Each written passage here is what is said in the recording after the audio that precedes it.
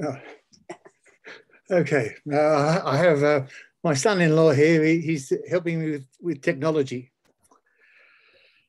Uh, the way that I constructed today's meeting talk is on maintenance, but as an introductory into maintenance, and the importance of keeping records on what you do, and also how to develop a maintenance plan. So just about everything that you have that requires maintenance, in particular like a car, they have schedules that might, with a car anyway, it might be every 10,000 kilometres that you change the oil, and every 20,000 kilometres you might rotate the tyres as well as change the oil. Well, it's exactly the same with a ring of bells. There are things in a ring of bells that you need to do and check regularly, but there's other things that the time can be over a greater period. I'll just show you the two books. This will be back to front for you. The two books that are recommended for maintenance, and they're both produced by the Central Council, and they are really excellent, particularly this one here. So in both of those, they have plans and show you what needs to be done in certain periods. And I'll just show you that the two that are developed. Now these have got lots of things that you won't require in your own bell tower. These come out of English books, and as you know, English churches, go back 300 or 400 years with bells in them, and there are lots of things like plain bearings, cannons, casting crown stables, things that we don't have in most of our bells, and even wooden bell frames. Most of our bell frames, as you know, are steel. So you could certainly start, when you start developing your own work plan, just go through and things that refer to wooden bell frames, you can just put a line through them, because there'll be something, usually in your own church, it'd be very rarely that you'll actually come across one. And also some things, particularly in English books, they take no consideration for different temperatures throughout the world. So in Australian bell towers, we quite often have fans and air conditioning, whereas in English towers, we usually just plain heating is what they work on. So I'll come back to that in a minute. So I have a video presentation on not fault finding. Yes, it is for finding errors in a bell tower, and the titles of each of these segments really reflect what you find. They're much aligned. So before we start on the maintenance part, always in bell towers, you must consider safety. Who to notify? If you're going to work on a bell tower, you need to know, don't just do something on your own bat. You need to certainly let somebody in the church know that you're up in the tower, and you need to have plenty of signs in doorways, particularly the door at the base of the tower, so when people come up, they don't touch anything. If you're right on the top floor, probably the best thing you can do, if you can get people to help you, is have two people. Don't go and work on a bell tower by yourself. Have another person there, particularly if there's a chance that someone from the general public can actually come up the tower. They can, warn the people off. And usually, if you're going to do work on the bell tower, like I said, you need to let the church know you're going to work on it. because they could have a funeral or a wedding or some other thing on in the middle of it. Always work with the bells down. In some cases, pretty rare, you may not need to, but that depends on the situation. As long as you've got plenty of room to get away from the bell or to be on the side of the bell, it's not such a problem. But if you're in a confined space, always work with the bell down. Check the lighting, make certain that all the lights are working up the tower before you go up there. Keep clear and observing. If you're going to have or try and have more than one bell ringing, it's pretty unusual that you can actually fit in a bell tower and have all of the bells ringing. There are some cases in big installations like St Mary's Cathedral you can, but quite often most of our towers are quite small, and to ring all the bells, it's just would be very, very, very difficult. The only reason that you'd be ringing bells is the whole lot of them, or ringing a bell at all, would be if it's making a particular sound that, or it was pinching in a certain way. Sometimes the bell would drop. It could be the frame is moving, and you'd want to have the bells ringing. A good idea now is to have a mobile phone. Always take a mobile phone up the tower with you, just in case. And always keep in the tower itself. All you need is something like this, just an ordinary exercise book, which is a diary that keeps all your service records in. And you can, once you've worked out what needs to be serviced and at what intervals, this thing describes and tells you what times you've got to actually do it, the period between servicing. So once you've got that, you can actually stick it in your diary, and you know what you're going to do each time. There are emergencies when things break, for example, when you wouldn't use that, but normally things that do a lot of working, moving, like ropes, you need to check them at least once a month. So you wouldn't be doing it now with this virus around, but when it's in normal circumstances, particularly where it goes through the gutter hole, going backwards and forwards, it would wear out quite quickly. And also what you need in a bell tower is a basic first aid kit. Particularly if you're going to be working on it, and you get one that you can move around, you could take it up the tower with you. Okay, the presentation on checking different components of a ring of bells out was produced by Ely Dyson Association of Bell Ringers. I've just taken a part out of it where they actually concentrate on the things with the movement of the bells. But if you wanted to download it, I could give you the address for it, and you can actually watch the whole thing, which goes for probably an hour and a half. And when it talks about how you can make the ringing room itself breezy and nice and clean, and other parts of the tower, whereas I'm just concentrating on the sort of things that can go wrong on bells. Okay, are you ready, Mr.? IT. Okay, so just before we go, Questions? Richard, what sort of time do we have? Well, up until 8, so you've got another 20 minutes. But if it goes on a little bit shorter, a little bit longer, it doesn't matter so much. Okay, until 8 o'clock. Yes. Yeah. Okay, right. So I might just cut this off as we go along. I can see the time coming up. Just for the last little part, we might just cut it off a bit earlier. Okay.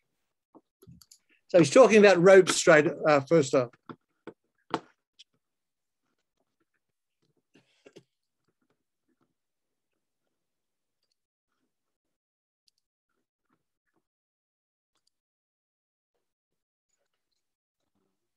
Everyone see that all right?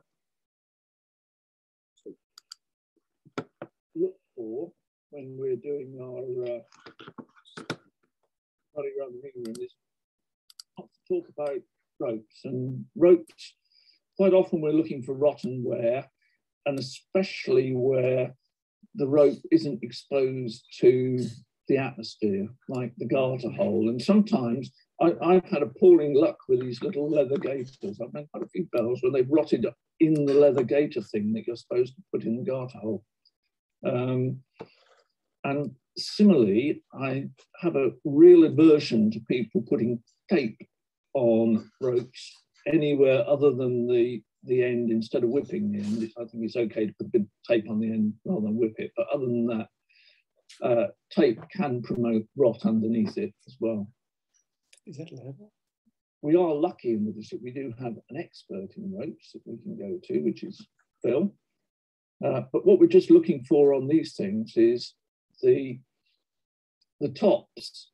Very often, the less financially well-endowed tap, there will be splices. We're looking for splices going through holes and splices getting caught in holes. And is that the best place for a splice? We look at the sallies. Sallies, when they're new, are about 2 inches. You can, if you let your sallies get very, very small, it's very hard on people with poor grip, and you know, people who have to wear gloves and stuff to grip. If you're going to offer them a 1-inch sally on a heavy bell, that's going to make life slightly unnecessarily difficult for them. And sometimes you see fluff shedding, where the sallies are getting caught in the bosses, and you've probably got a sharp edge or something up there that you need to go and pay attention. And for tail ends, the things I mostly look at is, are they absolutely gross and horrible and could do with cleaning up? And how good are the tucks and the tuck security?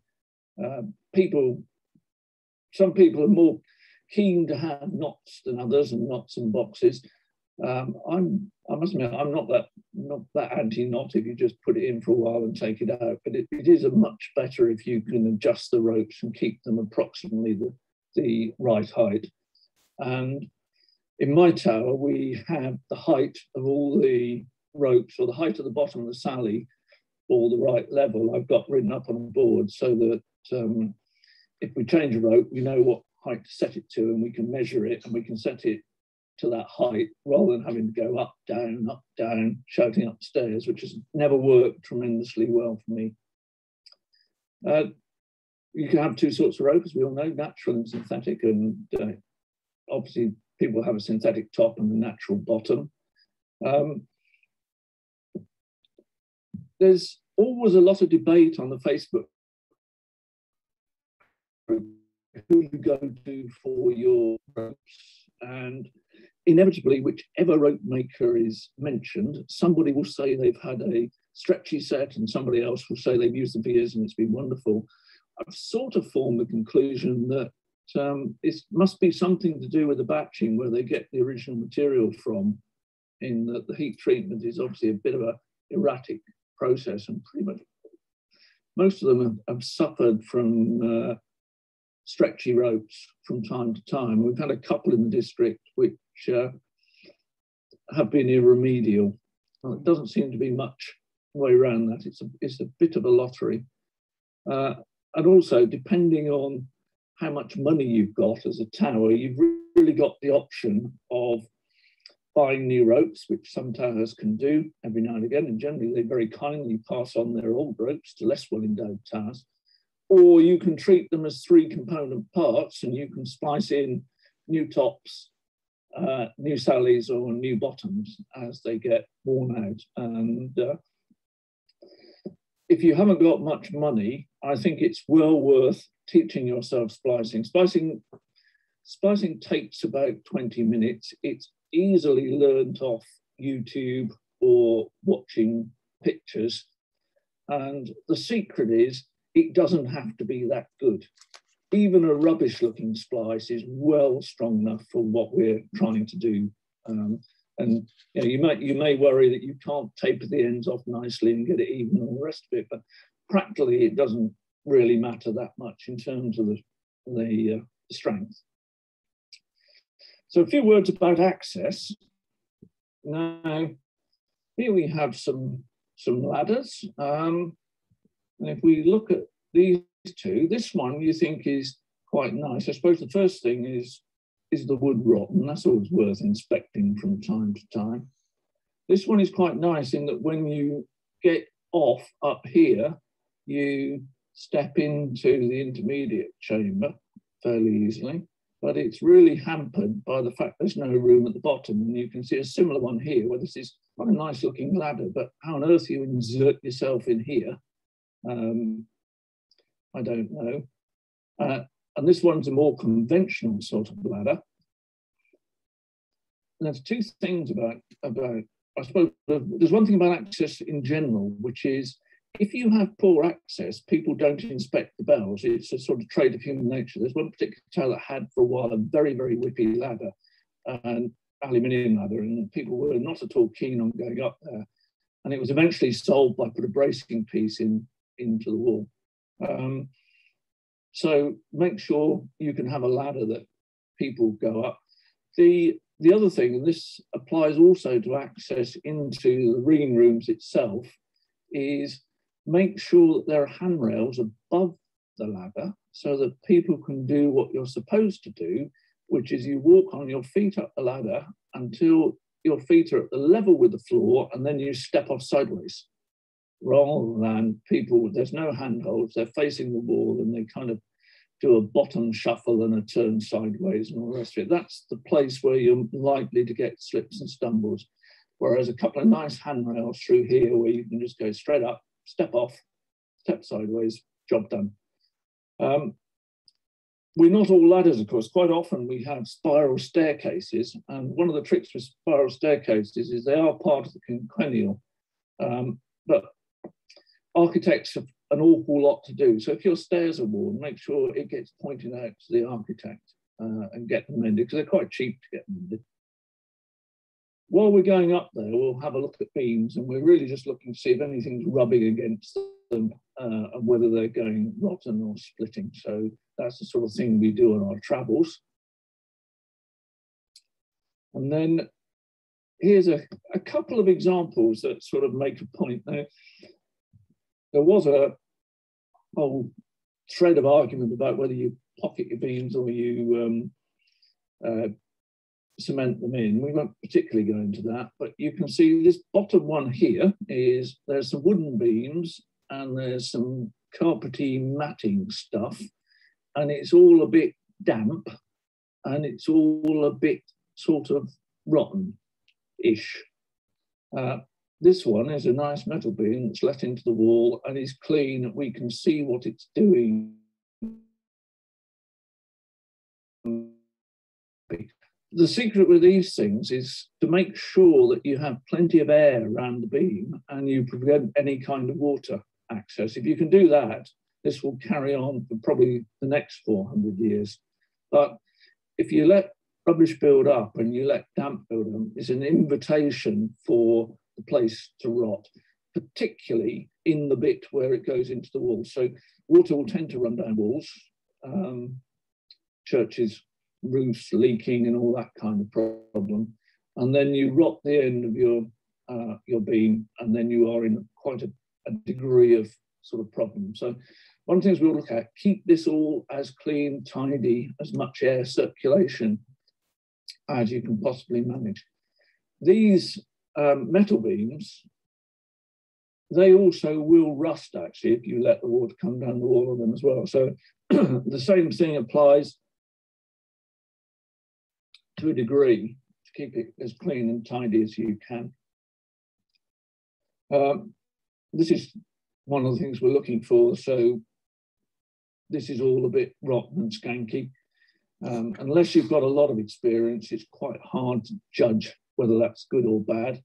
This has got a wedge in it. Unfortunately, it's only got one wedge. It should have two going in opposing directions. And this is actually a bit of a frame. And this is showing you this yellow powder here, which is a sign that you've got active woodworm going on today. And then you need to get woodworm treatment infestation people in. If you've got a lot of rot in your beams, then you have to get a structural engineer in or somebody who's experienced in old beams to tell you how good it is. I can kind of do a rule of thumb. I see how much of the beam is left by poking it with a knife. And then if we've got lots left, apart from the rotten bit, then I'll be feeling more cheerful than if it all falls out. That brings us up to the bell chamber. Now, the bell chamber, you save yourself an awful lot of trouble if you can achieve these things. If you can make it windproof, if you can make it bird-proof, and if you can make it rain-proof. So the first and always thing to check is very often they have netting to make sure that netting's there and it's not broken. If the church is willing to let you do that, then there's a product called Gale Breaker that can stop the rain flooding in. That's quite a useful product.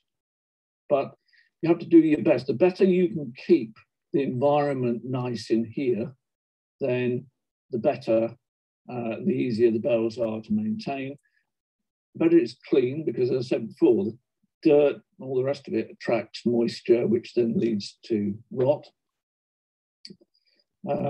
While we're up here, we'll inspect the sound control, if we've got it, and we're looking for some form of lighting, hopefully in our nice, clean, dry bell tower. And if you've had a bird infestation and you're doing the cleaning up, that's when you need to wear the ventilator mask to avoid psittacosis. Now, one of the things that people expect me to do that I don't generally do is observe the bells. You see the bells swinging merrily here.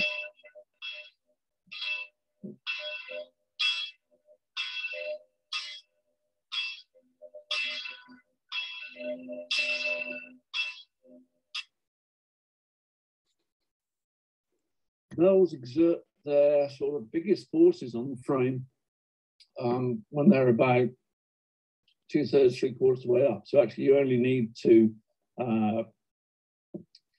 ring them up that far. Also, from a safety point of view, mechanical engineers, you never stand in line with things, and most engines are, and you never stand at right angles either. But in this particular case, I'll let you know I'm sheltering behind this beam and using my mobile phone. And this bell has the odd problem every now and again, and you can't really see it from the video at all. And what I normally do is I ask somebody if any of the bells doesn't go very well, and then I try and diagnose the problem before getting around to ringing the bells. So bad going is normally this set. The first thing to look at is some pulleys, and I'll show you a picture of a pulley later on, but they have an enormous effect on how well a bell goes. Things like splices catching on things, catching on the edge of things, and so on. The fixings, is the bell actually secured to the headstock? And we'll talk about that in a bit in a moment, but you can easily put your foot on the bell and hang on the wheel and see if there's any kind of movement. And there's another way of seeing movement we'll get to in a moment.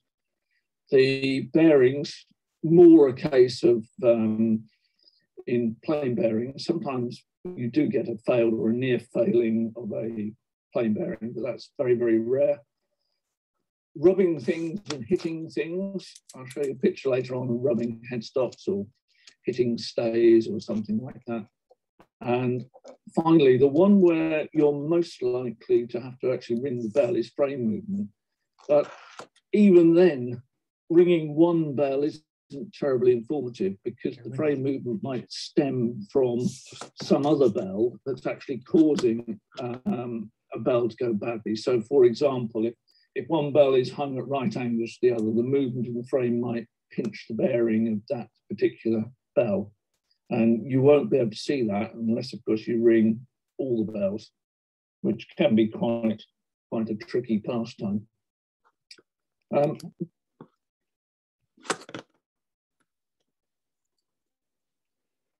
Well, that's about a quarter of the way through of the things that I had listed tonight. I'd like to ask if there's any questions on what you've seen so far. What I'm proposing to do is I'll talk to Richard and find out the addresses of you all, and I'll send out how you can actually see the whole of that video, and also I'll include these charts behind and the signs, and give you the details. Most modern, the newer bell projects, they get a box of books, and that book that book is in the box because it's quite new. They're about £12 to buy from the Central Council, and it's certainly well worth it. This one here is also another good publication, and it's a lot cheaper. But the two of them together will certainly get you on the right track to doing preparing a maintenance schedule, so you don't forget any items. Okay, we're heading on to 8 o'clock now. Yeah. Are there any questions for Ron? I think it'd be a great time for anyone to ask if they have questions on, on maintenance. Ross, thank you very much. Could you also include things we could look at when we start ringing? We haven't obviously rung for months. What sorts of things and what could we check on to make sure that things are okay? Could you send that out as well? Well, things that could have rotted, because it has been a fair bit of time.